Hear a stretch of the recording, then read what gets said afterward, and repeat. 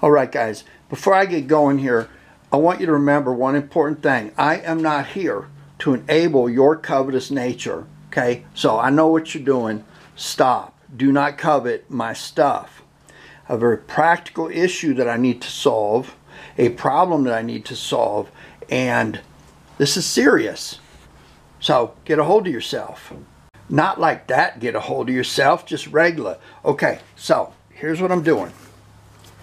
I am building pick guards that go on these vintage arch tops so I can hot rod them up and put pickups and electronics on it without drilling any additional holes in the top of the guitar and using any mounting holes that are there, like on the side. You see that right there? But there's a problem. Besides, most people threw away the pick guards. There's no brackets, and the brackets I get, or that are available over the internet, are like these. I got two options: the one with the curve and the one that's not curved, chrome and black. And it doesn't take a math expert to figure something out. And here's that problem. The hole to mount the top of the pick guard on this one is up there. See how far it is from the top? Look at this one. It's way down there. This one kind of somewhere in between. When you get on the sides, it's a whole plethora of some. That one's right there. You see where that one is in the middle there. This one doesn't have one anymore. I think somebody filled it in. This one has two holes. This one has one. This one's in the middle of the radius. This one is not. There's one that's halfway down the neck. This one is in the same place. Yeah, hi Bob Log, the Bob Log guitar. Hey, I should give you a link right up there right about now. This old Patrician has that there, and it's got one on the side there, but they're all in completely different places. So when you start using these, they might not match up, and especially if they start going in a radius right there where that bends, and this is wider than the radius, guess what? The pressure ends up on each edge and you can crack your arch top. So what this episode is about is taking a cookie tin and common tools that you have around the house, including anything heavy you can bend a cookie tin with, like this old iron, and creating your own brackets, basically for free, customizable to fit radiuses, lengths, whatever, one hole, two, whatever you need. So I'm going to apologize that you did not see my face at the beginning of the episode. You'll get over it, but let's get to the bench, and I'm going to show you how to do this very quickly, because you remember the last episode on the playlist for the Archcraft Archtop. Hey, Mrs. Olson. We had finished this pick guard. Now we need to mount it, then we'll do the electronics, and then we can make it scream with its new pickup. Let's hit the bench. Oh, don't forget to subscribe and give me a like. Give me a like now. You know you're going to like this. I mean, do you like butter cookies? No, nobody likes butter cookies. That's why this 14-pound tin is empty in 3 hours, right? Okay, let's hit the bench. Let's go. All right, guys, wasn't that ridiculous? Yeah, I agree. I couldn't even get all my arch tops out to show y'all. So, well, maybe next time. So, we're at a point on this Archcraft guitar. In case you haven't seen my other videos about this, they're going to be on a playlist right about there, right about now. Anyway, we got this old Archcraft. It was made between 1933 and 1937 by the K Company. This thing was junked out. It had a hole in the body. You see that? It had cracks over here on the other side. The binding was terrible. It was coming off the bottom, so we replaced the binding on top and bottom. And now we have just recently fixed up the fretboard. Checking the camera angle here. And now it's time to put some electronics on here. Oh my gosh, I almost committed the cardinal sin of YouTube channels about building guitars out of junk. The cardinal sin to forget to announce the matchbook of the episode. Oh, the matchbook of the episode, that's right, is Evans Friendly Shoes in Escondido, California.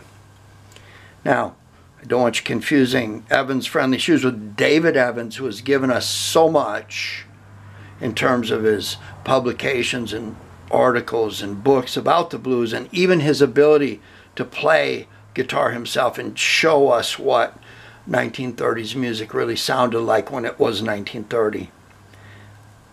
That's not Evans Friendly Shoes, but I want you to think about this. It's really important that you have friendly shoes, right? Imagine if you had angry shoes. Well, I talked to the world's greatest Dodger over here, Billie Jean King, the world's greatest Dodger. And she said, yeah, you definitely do not want angry shoes. So when you need some shoes, go to Evans Friendly Shoes. Matchbook of the episode, Evans Friendly Shoes.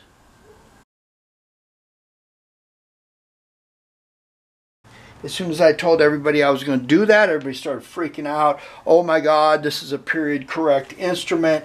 And it sounded good before I did anything. In fact, there's going to be something up there right about now that shows you a pair of Slim playing this before I started working on it. So the goal here is to hot rod it up, put a pickup on it, not put any holes in it that aren't here already. And we're going to do that by putting this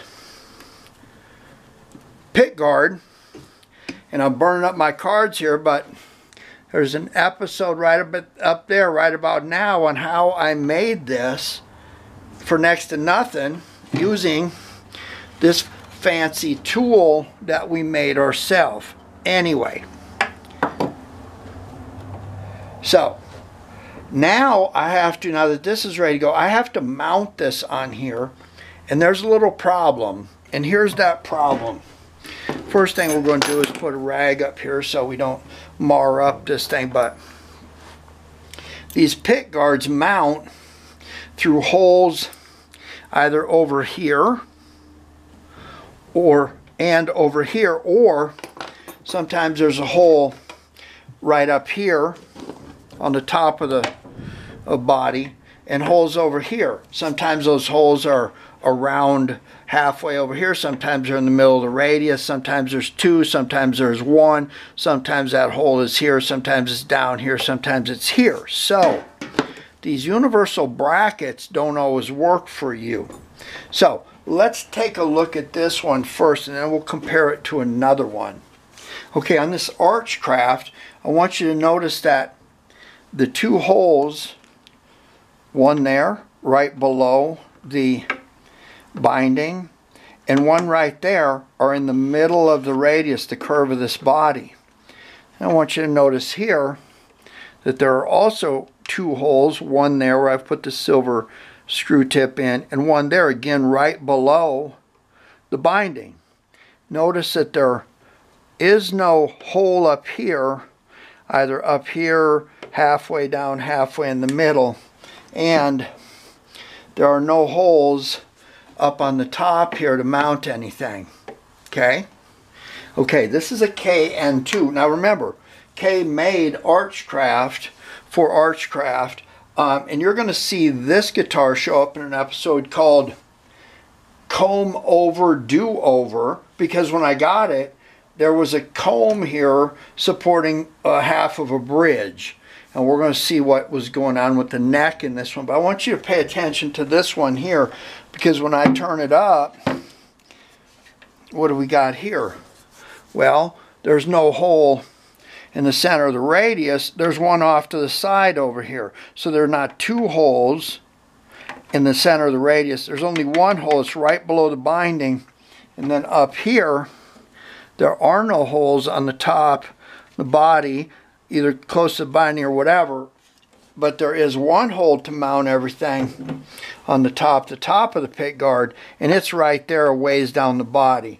So all these different guitars, even though they're made by a few suppliers, are not the same when it comes to how everything is mounted.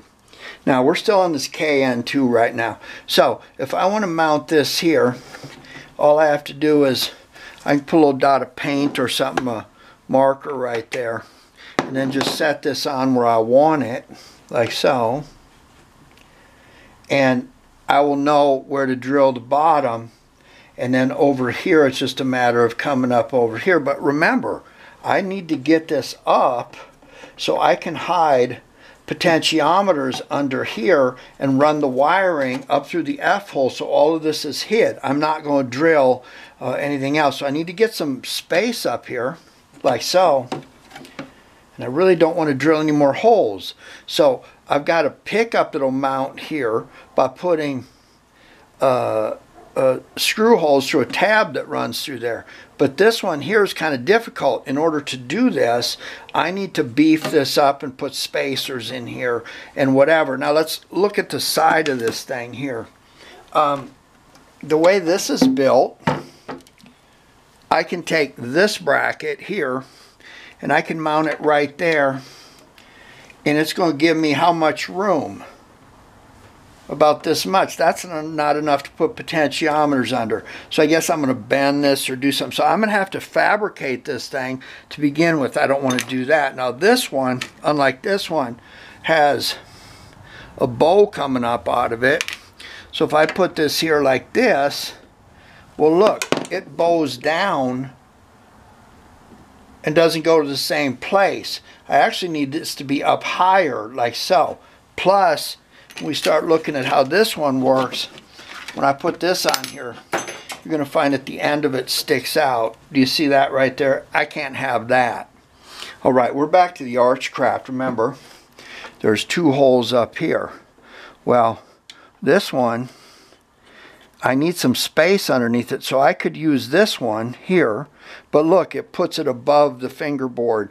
I don't want that. It's got to be below the fingerboard, just barely. So none of these holes, this one hole, even if I drill another one, it's going to put it right up on top of it. That won't work for me.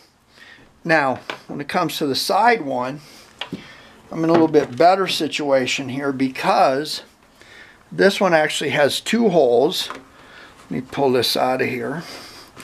If I mount this here, well, that bottom hole fits like so, but the second hole doesn't fit at all. So that means I got to drill another hole in here, which I'm not going to do. Okay, this one has the advantage of having this bend on it, so I can, once this is done, I can bend this up. But here's what I really don't like about this one. May not mean a lot to everybody, but this doesn't match the radius of this. Okay, so all my weight of everything going on up here, which is going to be more substantial than any normal pickguard, because I'm going to put electronics underneath here. When I start cranking these screws down, this edge and this edge are going to ride the, they're not going to ride the wood, they're going to focus right there and right there. And that may not be a big deal to somebody, but I think it's a big deal. So what I would like to see is something that was kind of like this, that was kind of concaved a little bit, or at least took into account that I'm not going to load isolate everything right there and possibly crack this. But none of these pre-made things seem to be a fit for me. And you've seen a plethora, that's the word of the day, plethora. It means more than one when it comes to arch tops and people that covet arch tops. But none of these seem to fit everything, even though they're universal. And I think if these were slotted like these are up here, that would help you. But some of them are too long, too short. And these things are $9 a piece. So let me show you something really easy that allows us to customize this to exactly what we need. All right, we're going to take this cookie tin here. It's best to have a cookie tin that is smooth, which means this top is good. The bottom not so much. I would really love this, as you'll see later, if these were running straight. But I can also use the side here because it's got this whole section that isn't ridged. And so I'm going to take this and I'm going to cut the sides out of it with my Malco estate sale find nippers and get this part here that's flat in the center that's usable, and I'll check in with you in a minute. Oh, I almost forgot to tell you, very important. Do you see that these cookies are imported from Denmark? That's really important. You know why? Because if you ain't Dutch, you ain't much, son. Okay, I've cut the lid in half and took the edge off and all the seams there and ended up with this. Now what I want to do is I want to make sure that I have a straight edge on this thing. And so I'm going to take this and I'm going to lay this straight edge. Doesn't really matter where, as long as I'm inside there. And I am going to draw a line here like this. And then I'm going to take my tin snips and I'm going to make sure that I'm as straight as possible on that line.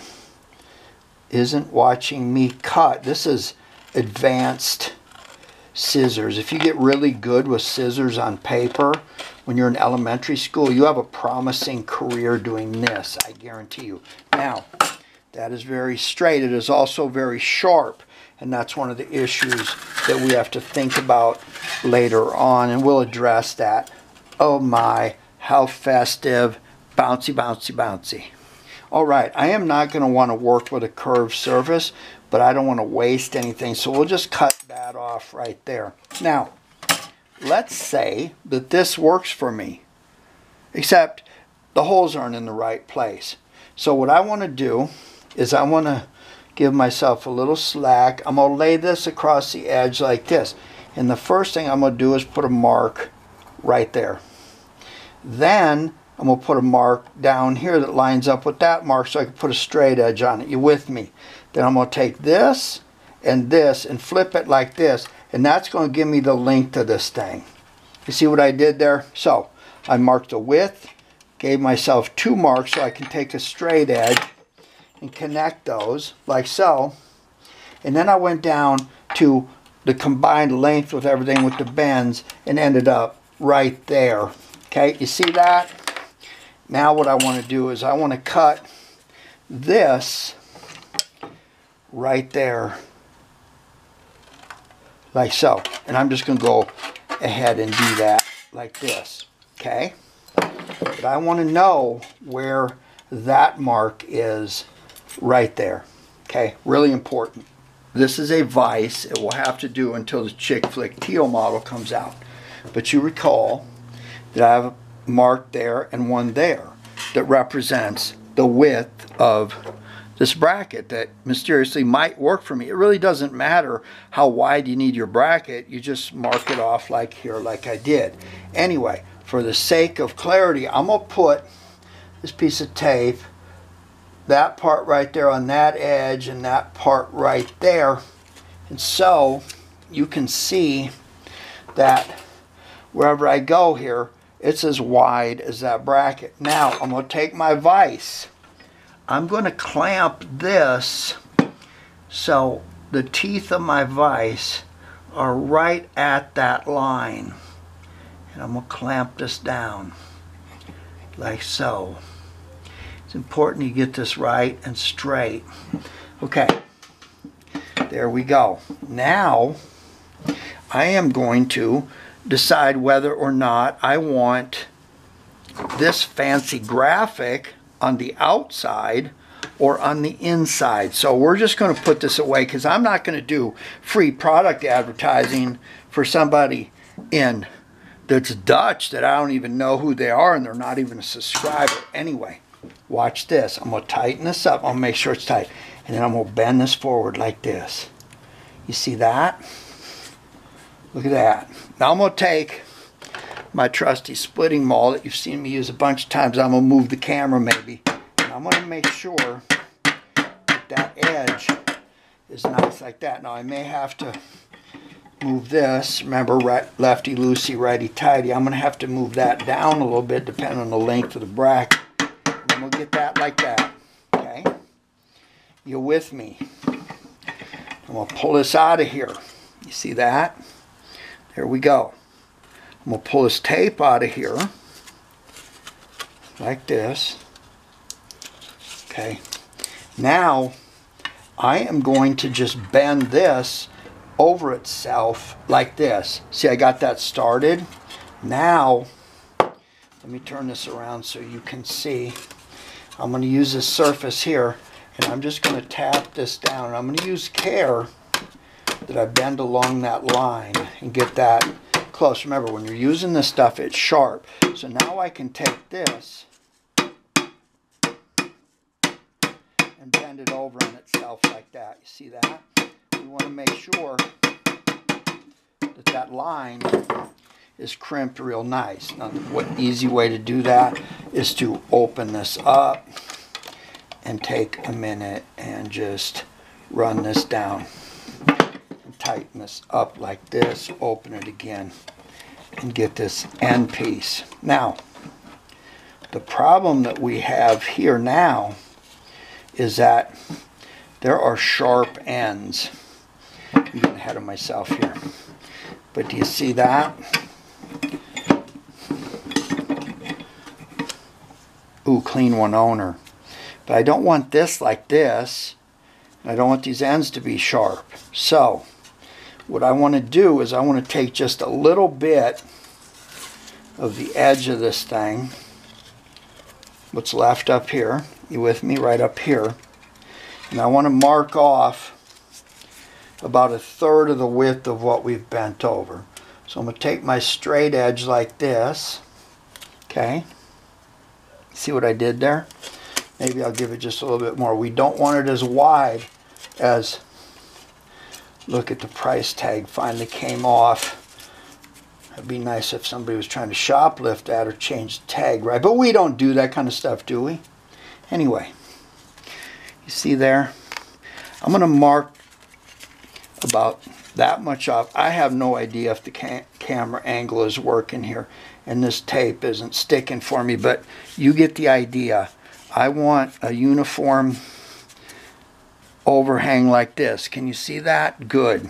Now, I'm going to take my cutters and I'm going to cut right along that line like so. Okay, all the way down like so. Bingo. Now I'm going to take this and put it in my vise right up to the edge that I had before. I'm going to tighten it down and I'm going to pull it forward just a little bit like that, okay? Then I'm going to open it back up.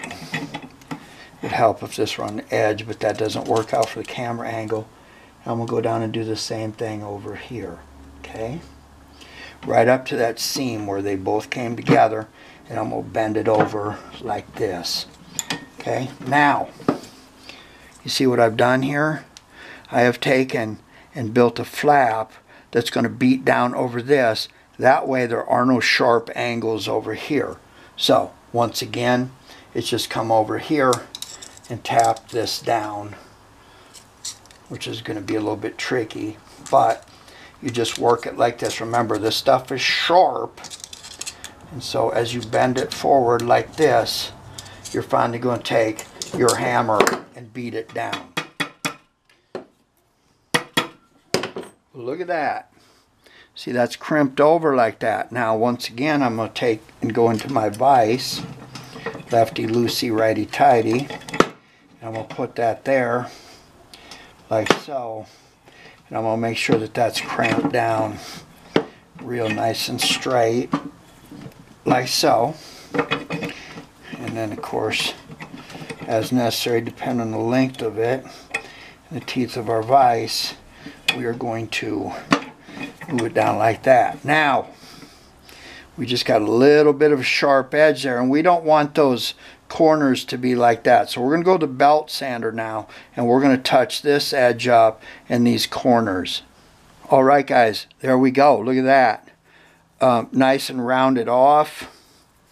Nice and smooth. Nobody's going to cut themselves on it. And it's literally a few minutes of work.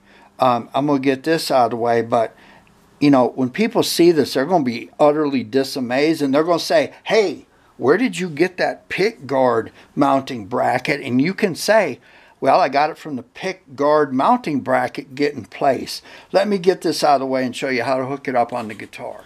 Queso, not queso like cheese, okay so. All right, Rosetta Stone, I guess I'm going to put you out of business. Anyway, remember this looked like it was going to work okay, except I was worried about this being flat. Well, guess what? I can lay this on a concave surface and just beat it and bend it in. I always want to keep this stuff to the inside, okay? But I can bend this by just tapping it over something half roundy, and then it will sit right down in there on that radius. I certainly don't want to beat on it with the radius with the guitar, but this is kind of what we're talking about. So somebody's going to say, well, you know what, this was going to work pretty well, except it was a little long, like so. So fine, I can take it there, I can grab this, and I can bend this, and then I can bend this, see, like so. So I'm going to start where the holes are, okay, and I'm going to bend like that, like so, and then just bend this the way I need it. Perfect, just like that. Now, I'm going to take and flip this up, and I'm going to put this where it goes right here. Just put this off to the side. We'll put a mark right there, and I'm going to put a mark right there. And that is in the middle. Okay, you see that? Okay, now I'm going to take my awl. I've found where the center is going to be. I'm going to go where those marks are, those two marks. I'm going to tap a little bit there and get myself a starting point. Those correspond with the existing holes on the guitar. I'm not going to drill new holes. And I'm going to take a bit that's big enough to accept a screw that I'm going to put in there. And I'm just going to drill through like so. And then of course I am going to go through and go over to the belt sander and make sure there's nothing rough there. You see that? All right, there we go. Now I can do whatever I want to do. I can paint this chick flick teal. I can paint it any color I want. I can age it. And